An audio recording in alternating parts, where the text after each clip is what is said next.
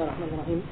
الحمد لله والصلاة والسلام على سيدنا محمد وبعد. I think after the long break we have to review a little bit what we're doing. After we had a break for final exams and then we had a break for my Hajj trip, so we're inshallah back to finish this series. Now we're talking about the sources of Tafseer. In other words, when someone wants to make Tafseer, what are the sources they have to look to? And so far we've covered, how many have we covered so far? Well, this the sources we discussed so far, first was the Qur'an, and then the Sunnah of the Prophet Muhammad sallallahu alaihi wasallam. And then what did we do next? The Arabic language? No, Sahaba. Like statements of the Sahaba next. Or we also discussed the statements of the Tabi'een, whether or not they are Hujjah or not, whether or not they are proof in Tafseer, and something you have to accept. And the Arabic language, principles of the Arabic language. And then the last topic we were discussing was Asbab al-Nuzul. Well, I hope inshallah we defined Asbab al-Nuzul last time. What we're talking about when we talk about Asbab al-Nuzul is that some verses were revealed with respect to certain incidents or certain things that happened during the time of the Prophet Muhammad sallallahu alaihi wasallam. And the Asbab al-Nuzul, or these incidents, or these occasions, or these causes of the revelation, they give us some idea about the exact meaning of the verse itself. And we gave some examples. Last time we talked about the importance of Asbab al-Nuzul, and we gave some examples of what are some of the devastating conclusions you can come to if you do not take into consideration the Asbab al-Nuzul. For example, one of them we said that if you do not look to Asbab al-Nuzul when making Tafseer, one conclusion you can have is that alcohol and khanzir and everything is halal. Based on what verse? For example, in that case, there's a verse that we talked about last time that says there shall be no sin upon those who believe and do good works for what they may have eaten. And the verse makes it clear that no matter what they have eaten, there's no sin upon them. So in fact, one of the Sahaba, he understood that verse. He said, I am one of those people who have iman and do amal salih, do the good deeds and have taqwa and so forth. He said, I am one of those people who whatever I eat, there's no sin upon me. So the fundamental mistake that he made is that he did not take into consideration what that verse was referring to. It was referring to something specific. What was it referring to? The verse was referring to after alcohol was made haram. Some of the Sahaba, they worried about those people who had died before alcohol was made haram, and they used to drink alcohol.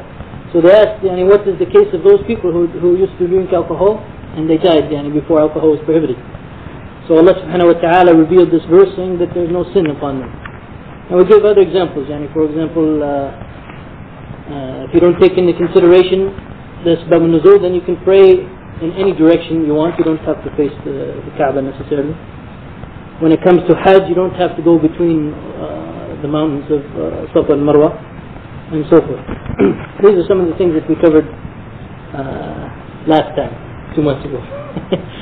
Well, we also talked about how to determine Asbab al-Nuzul, that it has to be naqli. In other words, it has to be something narrated from the time of the Prophet Muhammad sallallahu alaihi wasallam. It cannot be something aqli. In other words, you cannot just read a verse in the Qur'an and say, oh, this verse must have been revealed because of this and this or during this time. You have to, the proof for it has to be something naqli, or something narrated. And obviously the narration has to be authentic. And we covered some other topics related to Asbab al-Nuzul. For example, there could be more than one cause or one incident that led to a revelation of a specific verse, or one cause may lead to more than one verse being revealed. We discussed this last time. So the point that we came to, I think, by the way, this is according to my notes, and I'm sure none of you will remember well enough to tell me if I'm right or wrong, but I think this is where we left off last time. That is that when you take a verse and you know the Asbab al-Nuzul of the verse, and you look at the verse itself, the question is, how is that verse to be applied? Is it to be applied according to the general meaning of the verse, Or does it only apply to the specific case that it was revealed concerning and not to anything else? We didn't discuss this. Yeah, this is from where we left off. So, everyone understand the question? That if there's a verse that was revealed for a specific occasion, does the ruling just apply to that occasion and not in general? Or is the ruling independent of the occasion and applies to anything else? Any thoughts on that? So the famous statement, which Faisal alluded to, al-ibra, this is a very difficult, by the way, statement to try to translate into English. I'll ask you to do it when I'm done. al-ibra bi'umum al-lafz la bi khusus al-sabab. Or the ruling is based on the generality of the text and not the particular occasion. So this is a principle that you will hear a lot, and many people will quote this principle. The question is this principle something agreed upon by all the scholars, and does it apply to all the cases? That's the question that we have to discuss. So, if we look at the verse in the Qur'an in which there's asbab al-nuzul, we can break them down into 4 cases. I think 4 cases. So the first case is where the asbab, or the reason behind the verse is something general, and the wording of the text itself of the Quranic verse is also general. Okay, so here we have the reason is general, and the wording is general. In this case, there's no problem. All the scholars are agreed that this applies to every other case in general. For example, Allah subhanahu wa ta'ala says in Surah Al-Baqarah, verse 222, يَسْأَلُونَكَ عَنِ الْمَحِيضِ قُلْ هُوَ أَذَى. Allah subhanahu wa ta'ala in this verse says, they question you concerning menstruation, say it is an illness. فَأَعْتَزِلُوا النِّسَاءَ فِي الْمَحِيضِ وَلَا تَقْرَبُهُنَّ حَتَّى يَطْهُرْنَ. So this verse says that they question you concerning menstruation, say it is an illness, as they translate it usually in English. So let women alone at such times and go not into them until they are cleansed. Okay, what's the asbab al-nuzul of that verse? What was the occasion that led to the revelation of that verse? Very good, yeah. Obviously, someone asked, it's clear from the verse that someone asked. And the occasion behind the revelation of that verse is that during that time among the Jews, when a woman would menstruate and have her period, they would remove her from the house, and she would not sleep in the same house, and they would not eat with her, they would not touch her, and they would not be together with them in the house. So the Muslims asked the Prophet Muhammad ﷺ about what is the Islamic view of that, or we could say actually what is the correct view of that. So when they asked him about how women should be treated during the menstruation, Allah subhanahu wa ta'ala revealed this verse. So the asbab al-nuzul is general. In other words, they asked him a general question, what about menstruating women? Well, the text also is general, that they are asked about menstruation, say it is an illness, do not approach women. So the Prophet ﷺ explained the meaning of the verse that you can do anything with them except have sexual intercourse. And in other words, in Islam, when the woman is menstruating, you don't put her out of the house, you can sit with her, you can eat with her, you can talk with her and so forth. In fact, you can do anything with her except have sexual intercourse. So here the wording is general and the asbab or the cause is general, so it applies to all cases without any problem.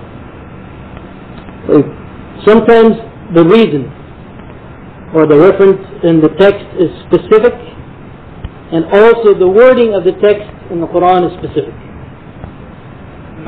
So the asbab is something specific, or the reference is something specific, and also the wording of the text is specific. In this case, is it the case that and it is applied in general or not? Okay. In this case, the text or the verse is not applied in general, but it keeps its specific meaning. Well, who can give an example of that?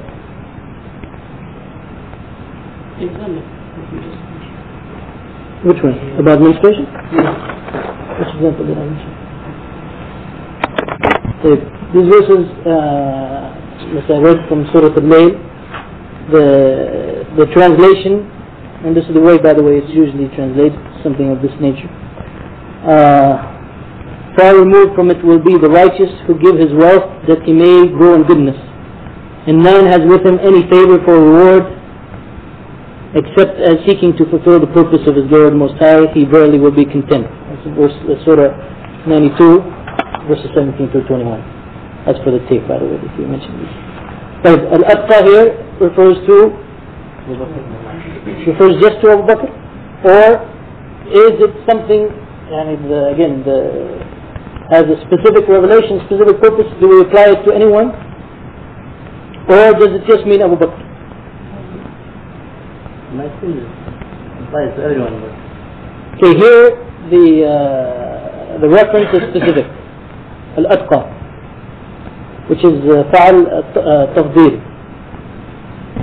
In this case, usually Al-Umum, if it's with Al, it is usually general, but not in this case, because it doesn't meet the other conditions of being Am. Here it is specific. Here Al-Atqa, according to the Mufassirin, it means Abu Bakr, and it only means Abu Bakr. It's not in general.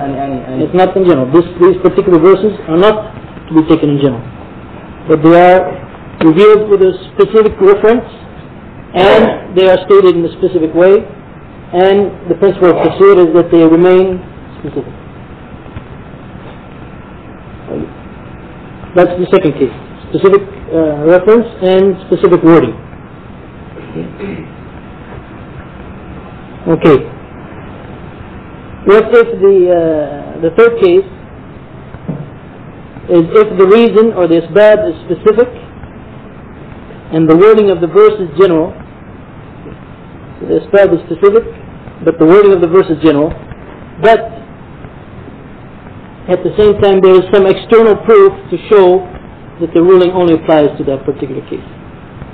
See, here it's obvious. These three cases, by the way, the first three cases we're discussing, there's no difference among the scholars. All of them agree on these principles. That, for example, in this case, if the reason is specific and the wording is general, but there's some external evidence to show that it's not a general ruling, then obviously it is a specific ruling. Okay. For example, in Surah An-Nur, verses 23 through 25. Allah subhanahu wa ta'ala says, إِنَّ الَّذِينَ يَرْمُونَ الْمُحْسِنَاتِ الْغَافِلَاتِ الْمُؤْمِنَاتِ لُعِنُوا فِي الدُّنْيَا وَالْآخِرَةِ.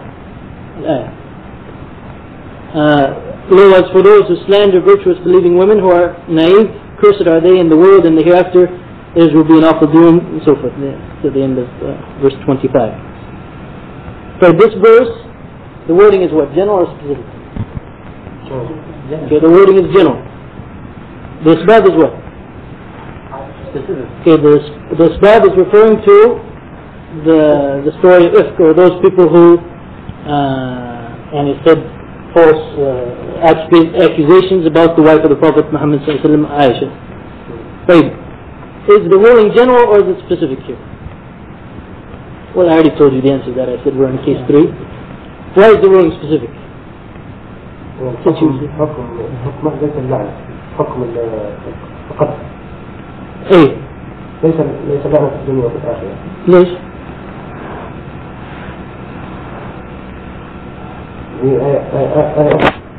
Okay, the difference between them is that if you go to the beginning of Surah An-Nur, verses 4 and 5, it talks about وَالَّذِينَ يَرْمُونَ الْمُحْسِنَاتِ ثُمَّ لَمْ يَأْتُوا بِأَرْبَعَةِ شُهَدَاءَ. And it talks about the punishment for them, which is, as we said, 80 in English, 80 lash. So verses 4 and 5 of Surah An-Nur says that the punishment is 80 lashes for the one who accuses an innocent woman of adultery. But also that verse continues to say that if they repent, then Allah will accept their repentance. So the Sahabi Ibn Abbas explained these two verses He said the first verse in which Allah subhanahu wa ta'ala says لُعِنُوا فِي الدُّنْيَا وَالْآخِرَةِ, and in this case there's no, Allah subhanahu wa ta'ala will not accept repentance. That's only referring to the wives of the Prophet Muhammad sallallahu alaihi wasallam. While the other verses 4 and 5, this is referring to the general case. So the first case where Allah subhanahu wa ta'ala talks about no, or mentions no kind of repentance that will be accepted from them, this is only talking about making qadaf, or accusing the wives of the Prophet Muhammad sallallahu alaihi wasallam of adultery. While the second set of verses is the more general one. It applies in any case other than the wives of the Prophet Muhammad sallallahu alaihi wasallam. Is that clear? Those first three cases are clear? Okay, the fourth case is if the cause is something particular, but the wording of the text is general.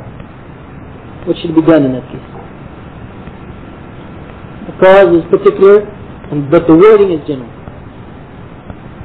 What should be done in that case?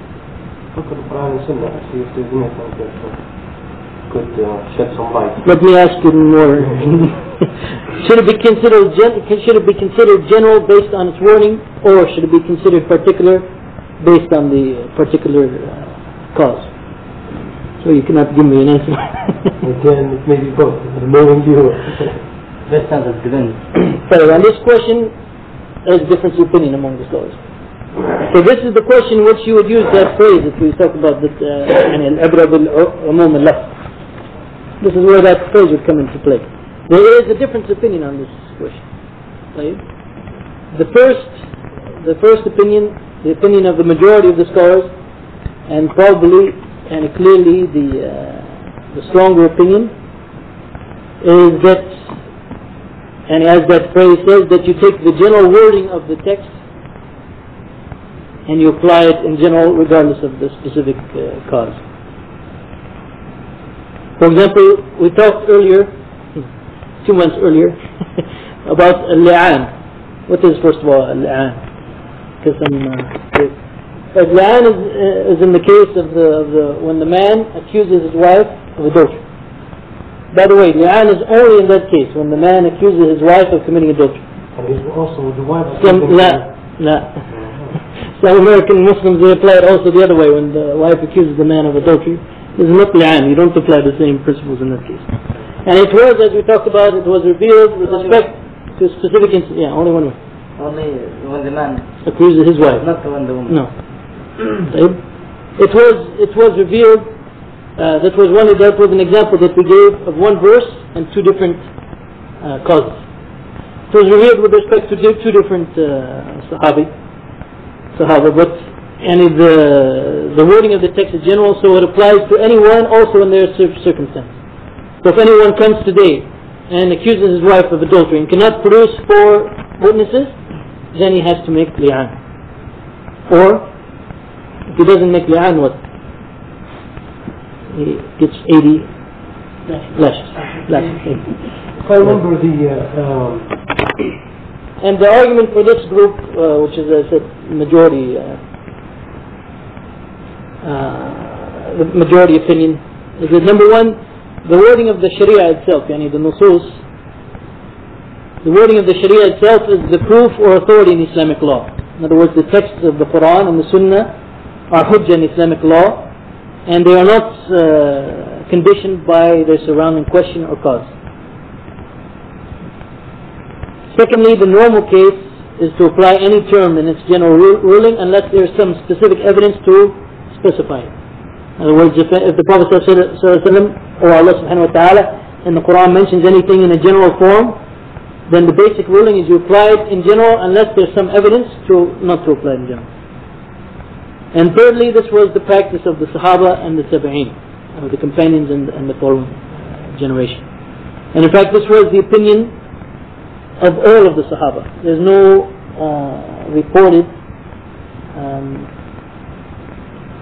report that any of them disagreed with this opinion, that if something is mentioned in general, in a general way, in a general fashion, then it applies to everyone that falls under it, regardless of whether the sabab or the cause was specific or not. This is the opinion, as I said, of the majority of scholars, including the majority of the Shafi'is, that's few people, the majority of the Hanbalis, the majority of the Hanafis, we don't have any Hanafi here right now, the majority of the Malikis, okay, and also the majority of the scholars of Usul al-Fiqh in general. Some people claim that this was not the opinion of Imam Shafi, but they are not correct in that claim. I said Hanbali. You pointed to the representatives here. But the opinion of the minority, okay, or the other opinion on this. The other opinion states that the wording does not cause generality. But, now as we'll see, the difference between them is kind of slight. They said the wording by itself, the opinion of the first group is automatically, because of the wording of the text, it applies to everyone who falls under that same circumstance. The opinion of the minority of the second group is that automatically it doesn't apply to anyone else except through qiyas or analogy. Okay. Now, and their basic argument is that if the asbab isn't needed, we don't need to know the asbab, then there's no reason to mention it in the first place. That's their basic argument. Well, Ghazali in his book on Usul al-Fiqh, he refuted them. I will not go into his refutation. It's kind of there's some tricky arguments involved there. This second opinion, as I said, is the minority opinion. It was held by Abu Thawr, for example, Al-Qafal, Al-Mazni, and it has also been narrated from Imam Malik and Imam Ahmad ibn Hanbal. Now my question to you is there in fact any difference between these two opinions? Or is it basically just a matter of wording? Again, the first group says that the text automatically applies to anyone else who also fits the meaning of the text. Well, the second group says no. It refers just to the person that was revealed concerning, and we apply it to other people only on the basis of qiyas or analogy. Now, is there actually any difference between these two opinions, or is it just a matter of wording? It applies as qiyas. There can be difference. There can be difference. And the difference is what Uthman was referring to. Is that in the first case, the first group of scholars, they say automatically by its wording it refers to whoever is similar to that case. For example, if someone makes li'an or accuses his wife of committing adultery, he has to make li'an according to this ruling, automatically applies to him. So here the application to him is what they call nusul al-fiqh. It is qat'i. Okay? It is the definitive application that ruling applies to him. There's no doubt about it. It is definitive. Like the other people say it is through qiyas. Is qiyas qat'i or is it dhanni? It depends on which kind of qiyas. There's more than one kind of qiyas. We didn't get that far. But if it's not, if it is dhanni or whatever, dhanni means not definitive. It is speculative. There is some doubt about it, how strong it is to be applied. So this is where the difference of opinion could come about. When there is maybe a conflict between how to apply a verse. If, for example, in the first case, if there's a verse that has a specific revelation behind it, and a similar situation comes up, according to the first group, it is to be applied immediately to that situation. According to the second group, it is applied to qiyas. Suppose you have, for example, the verse should be applied, but one scholar says, okay, it is applied only through qiyas, but in this case, maslaha says not to apply. Maslaha means, how would you translate maslaha? Interest, public utility, public interest. I guess. Maslaha. Do you have the same word in Indonesian? Alhamdulillah. Good. So I don't have to worry about whether the translation is good or not. Right. So in that case, what to do? Someone could argue that applying this particular verse to this new occasion, even though the new occasion is the same as the original occasion, pretty much, goes against maslahah. Well, he might put maslahah before qiyas. If he does that, then he will not apply that verse. Is this acceptable? In some madhab, yes. Yes. But mostly. No, mostly. Maybe. So you could have that problem. So there is actually a difference between these two opinions. As I said, the strongest opinion is the first opinion, especially since that was the opinion of all the Sahaba. There was actually ijma' of the Sahaba, and that ijma' is fairly well confirmed, and there's no need to go against that ijma'. But I think those narrations from Malik or Ahmad ibn Hanbal, as in many other cases, they may not be understood, they were interpreted incorrectly. So based on something that happened in an earlier lecture, about some confusion between how to now exactly apply Asbab al-Nuzul and how to use it in Tafseer, we have to realize that what Asbab al-Nuzul gives us exactly in Tafseer is it specifies the exact meaning of the verse. Asbab al-Nuzul can specify the exact meaning of the verse, but it doesn't specify the application of the verse. You catch that point? It specifies the exact meaning of the verse, but doesn't specify the application. For example, I'll give you a clear example, but then I'll give one which is, I guess, less clear, because as I said, it was brought up earlier. The verse we talked about earlier, لَيْسَ عَلَى الَّذِينَ آمَنُوا وَعَمِلُوا الصَّالِحَاتِ جُنَاحٌ فِيمَا طَعِمُوا that there shall be no sin imputed upon those who believe and do good works for what they have eaten. Okay. The verse, as I said, no one can ignore the Asbab al-Nuzul. No one can look at that verse and ignore the Asbab al-Nuzul and say now it's okay for anyone to eat whatever he wants. The Asbab al-Nuzul specifies the meaning of the verse, what is meant by what they eat here, or what they have eaten. Okay. It means that something was halal before, it was made haram, and now they can no longer eat it. But if they ate it while it was halal, there's no sin upon it. So it specifies what the meaning of the verse is, but it doesn't specify the application. In other words, for example, nowadays, if we have a new Muslim, he just became Muslim, and he doesn't know that pork is haram. If he continues to eat pork until he finds out it's haram, then there's no sin upon him for what he ate, by the meaning of this verse. The meaning, the application of this verse is general, but if anyone eats anything and before he knows it's haram, then there's no sin upon him. So that verse it's fairly clear. But let's take another verse which was a source of controversy earlier. This is the verse that says, وَانْفِقُوا فِي سَبِيلِ اللَّهِ وَلَا تُلْقُوا بِأَيْدِكُمْ إِلَى التَّهْلُكَةِ. Okay, and spend your wealth for the cause of Allah. Okay, end here, I guess. Anyway, and be not cast by your own hands to ruin. Right? This is verse 192 of Surah Al-Baqarah.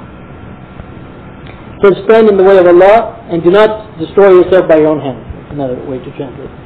Spend in the way of Allah and do not destroy yourself by your own hands. So what's the meaning of that verse? This Asbab al-Nuzul again specifies the meaning of the verse. If someone were to go to that verse and say that suicide is haram based on that verse, he's wrong. Because that's not what the verse is saying. What's the meaning of that verse? You remember the Asbab al-Nuzul? Okay, what's the meaning of that verse? It was when the Sahaba, after Fath Mecca, some of the Ansar, they went back to their businesses, to their farms and so forth that they had neglected for so many years. And the verse, as Abu Ayyub al-Ansari mentioned, he said it was revealed for the Ansar at that time. And it means that if you give up spending in the way of Allah, and if you give up jihad, then you are actually destroying yourselves by your own hands. That's what the verse means. It doesn't refer to suicide or something like that. Okay? So the Asbab al-Nuzul specifies the meaning of the verse. That destroying yourself by your own hands here doesn't mean suicide at all. But it means not going out for the sake of Allah, not sacrificing for the sake of Allah. When you do not sacrifice, when you're not willing to sacrifice, it is as if you are destroying yourself by your own deed, by your own hand. Okay? So it specifies the meaning, but it doesn't specify the application. In other words, that wasn't just true for the Ansar, but it's true for any Muslim until the Day of Judgment.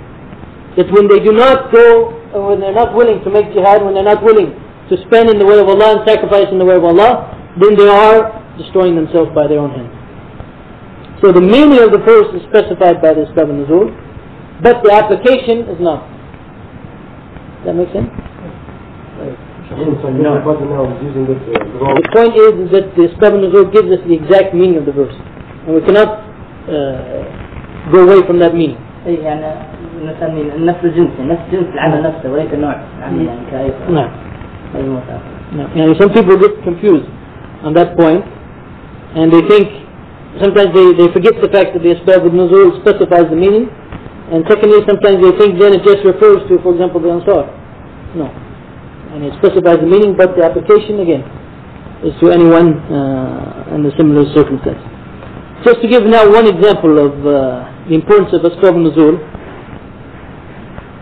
and how it, and as I said, we gave earlier examples, but this is now an example in which the difference of opinion based on this example still exists until today. And that is that if a Muslim slaughters an animal, but he doesn't mention the name of Allah, he makes dhabiha but he doesn't mention the name of Allah, either intentionally or out of forgetfulness, doesn't matter. Is it halal to eat that meat, that animal that he slaughtered? And now I'll judge you according to the madhab that you're supposed to, that you claim to belong to. You know that he didn't mention it, and he didn't mention it either out of forgetfulness or unintentionally or intentionally, it doesn't matter. Is that meat halal or not? Well, when you give an answer, you should give your proof. Ahnaf, according to Abu Hanifa and others, it is not permissible to eat that meat. And their opinion is based on what verse of the Qur'an? نعم. ولا تأكلوا مما لم يذكر اسم الله طيب. The proof for that opinion is from Surah Al-Ma'idah. Al-An'am, verse 121. It says, and eat not of that whereon Allah's name has not been mentioned, for lo, it is abomination. Well, the verse continues and says what?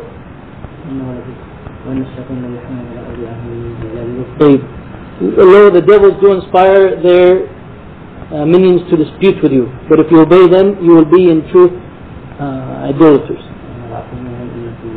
No. Is that good proof?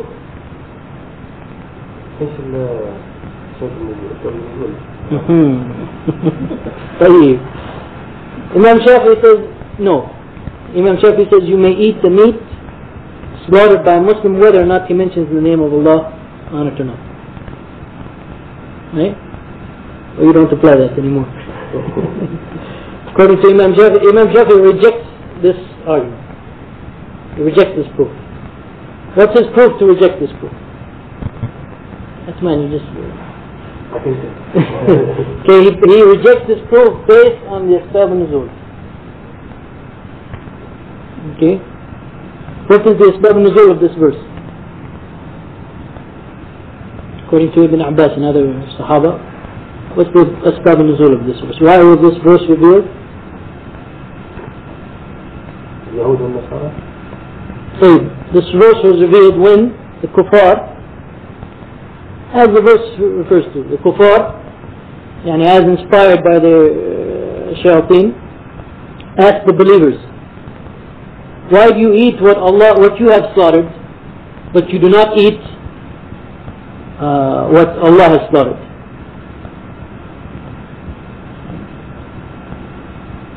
Why do you eat what you have slaughtered, but you do not eat what Allah has slaughtered? Yeah, what do they mean by that? The meat. Okay. They are saying that the animal that dies by itself, you don't eat it. but Allah slaughtered it, while you eat the one that you slaughtered. Okay, this was the argument. And this is, according to Imam Shafi, this is what is meant in this verse by the animal لَمْ يُذْكَرَ اسْمَ اللَّهِ عَلَيْهِ. This is what is meant in the verse by the animal where Allah's name has not been mentioned over. So he's saying, based on this asbab nuzul, that it's not a general thing here, meaning any animal that Allah's name hasn't been mentioned, but it's just the dead meat, the animal that dies by itself. الميتة. طيب هؤلاء المشركين إذا ذبحوا not ميتة. If they slaughter, what do you mean? They slaughter also a sheep. أيوة. If they slaughter by themselves, then according to Shafi'i, this is not meat. Hey, but there's other proofs that meat isn't halal. Okay, but he's saying that if a Muslim slaughters, remember that was the original question. If a Muslim slaughters and doesn't mention the name of Allah over the animal, he also talks about anyone who is Muslim, he will not slaughter it for the sake of the Lasnam or something like that. He will not slaughter it in the name of idols or something like that. He also makes that argument. I mean, it's more than just this point. But the point is that based on the asbab al-nuzul, he's saying that what is meant here by the animal which hasn't had the name of Allah mentioned over it, it's not general. It doesn't mean any animal in which Allah's name hasn't been mentioned over it, but it means specifically to the carrion or the meta that died by itself. And his proof for that is in the asbab al-nuzul. I still don't understand. Let me say that again. Could be animal died by itself, could be Muslims slaughtering it without mentioning Allah's name, could be, for example, mushrik slaughtering it without mentioning Allah's name. There's other proof that the mushrik, you cannot eat it whether he mentioned Allah's name or whatever. Okay, so there's other proof for that.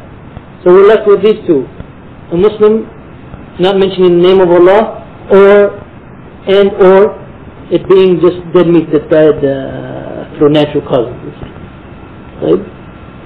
That is the meaning of the verse. If you just think about it, it just says what Allah's name hasn't been mentioned over. That's if you don't take into consideration the asbab al-nuzul. If you take into consideration the asbab al-nuzul, that they're talking about meta, this is all they're talking about, that animal that died by itself, or as they said, the animal that Allah slaughtered. And then this verse was revealed. It means that the animal that was not slaughtered, that didn't have the name of Allah mentioned over it, the meaning of that is not general, as a Muslim, for example, slaughters and doesn't mention it, but the meaning is only al-mayt. Clear now?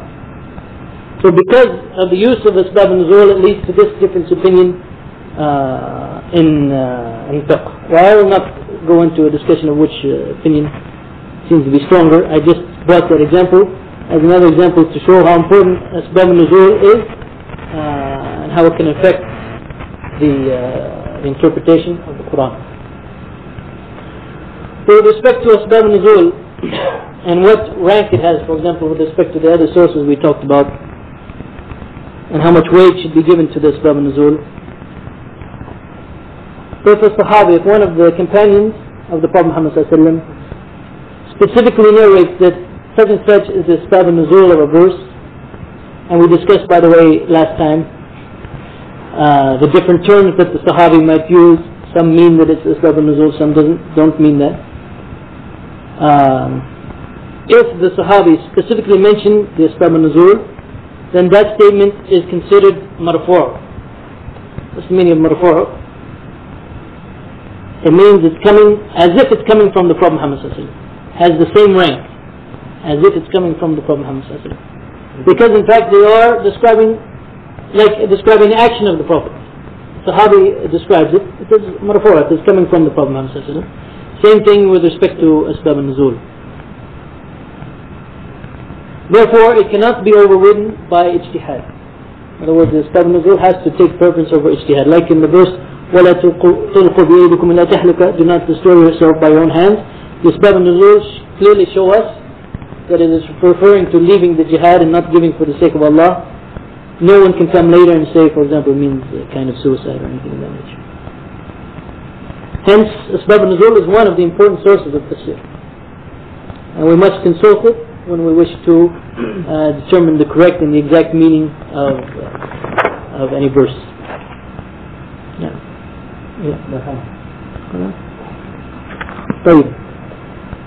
Before we move on, let me just mention some of the sources for the asbab al-nuzul. And besides, of course, the different books of hadith, in some of the tafsir, there's been some books written just about Asbab al-Nuzul itself. Some books that are just collections of Asbab al-Nuzul, the hadith which mention Asbab al-Nuzul. One of them is by, it's called Asbab al-Nuzul, and it's by Al-Wahidi. Al-Wahidi. Al-Wahidi, no. Well, another one is by As-Suyuti.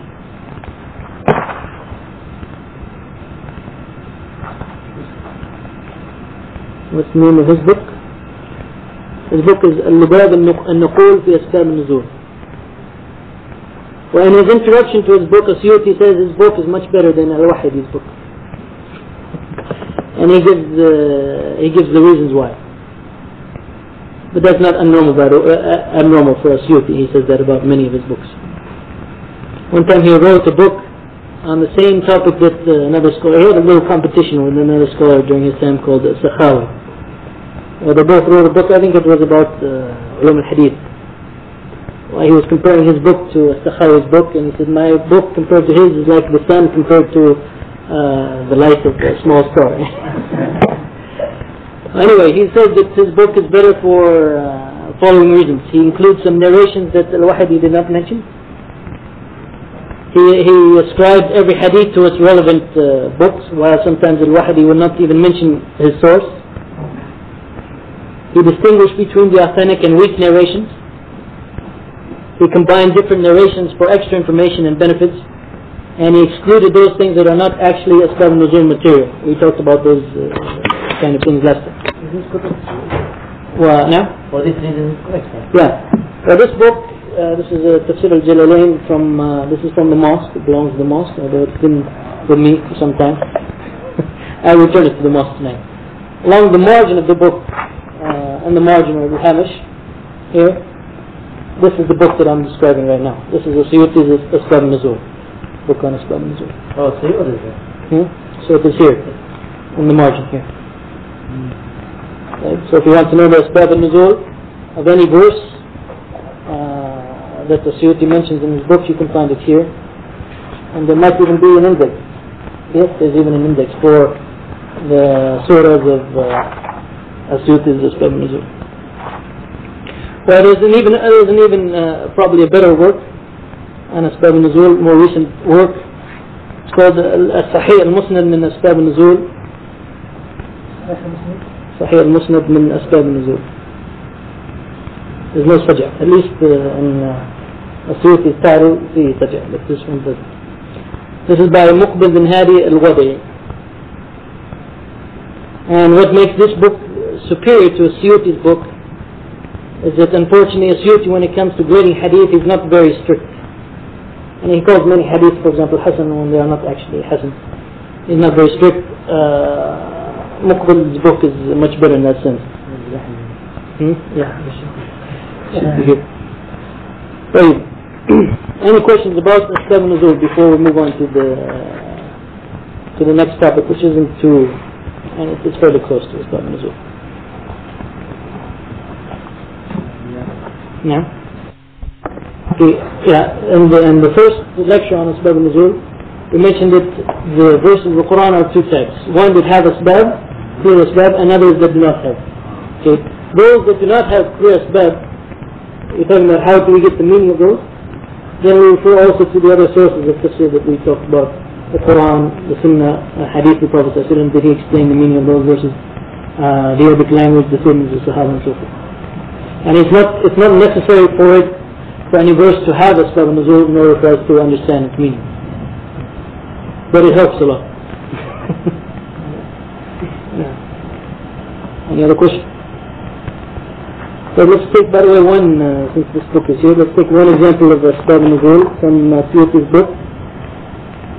Surah Al-Imran, verse 113, which talks about, and again, as I said, looking at the Asbab al-Nuzul, many times will give us different meanings for the verse. Many people misunderstand verses because they don't look at the Asbab al-Nuzul. The verse in Al-Imran, ليس سواء من أهل الكتاب أمة قائمة يتلون آيات الله أناء الليل وهم يسجدون. Should I give a translation of that? That not all of them are the same from the people of the book. There are some people who act by who act and recite the verses of Allah during the night, and they prostrate, they serve Allah subhanahu wa ta'ala. So the Asbab al-Nuzul, this verse is talking about whom? Some people take it as talking about Christians nowadays. They take this verse and they say, no, not all Christians are the same. There's some people from Ahl al-Kitab, some Christians and Jews, that make this verse. They say, they recite the words of Allah, in other words, the Bible, and they worship Allah and they serve Allah and so forth. But who is this verse referring to? If you read the Asbab al-Nuzul, who became Muslim. If you look, for example, in Suyuti's book on Asbab al-Nuzul, the Asbab al-Nuzul of this verse, as he says, Ibn Abi Hatim and Tabarani and Ibn Mundah record from Ibn Abbas and actually from others. It is referring to the people of Ahl al-Kitab who embraced Islam, whether they are Jews or Christians, including Abdullah bin Salam, and he mentions about 6 or so. There is another verse that the last little article is more clear. Yeah, that's a different topic. We'll talk about that later. Now, inshallah. So any question about Asbab al-Nuzul from this time or from 2 months ago? It's just lingering in your mind for these past 2 months. So there's some other, we can call them sources of Tafseer, I guess. But they are similar, but they are different from Asbab al-Nuzul. But they also needed to really get an understanding of some particular verses in the Qur'an. For example, one thing that we should be familiar with to understand many verses of the Qur'an is the customs of the Arabs during the time of Jahiliyyah. This is another, we can call it a source of Tafsir.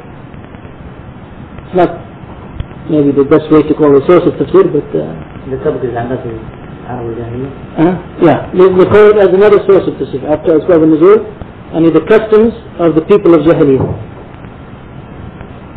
Okay. It is important that we are familiar with their customs, especially some of their customs, in order to understand completely many verses of the Qur'an. Okay. Now, as I mentioned, there's many references in the Qur'an to many of the practices of Jahiliyyah. It's not exactly the same thing as Asbab al-Nuzul, but if we're familiar with those practices during the times of Jahiliyyah, we'll understand the verses better, at least in more detail. For example, Allah subhanahu wa ta'ala talks about entering houses from behind instead of from the front after you make Hajj. Okay. What does Allah subhanahu wa ta'ala say about it? Now? Before that? Now, Allah subhanahu wa ta'ala says it's not piety that you enter your houses from behind them. What is Allah subhanahu wa ta'ala referring to in this verse?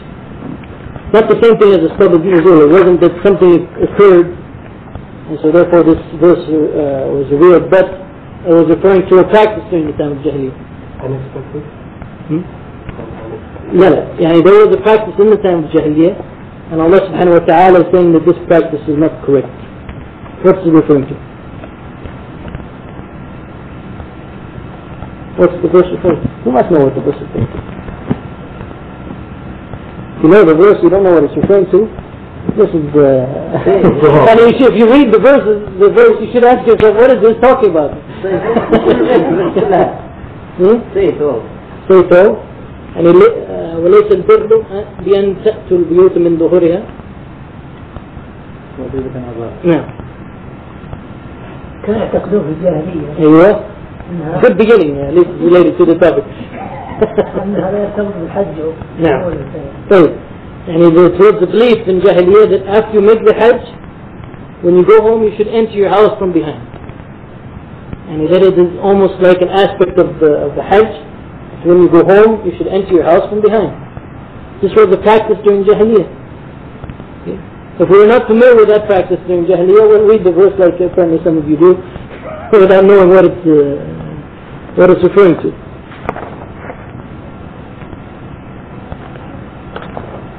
Outside?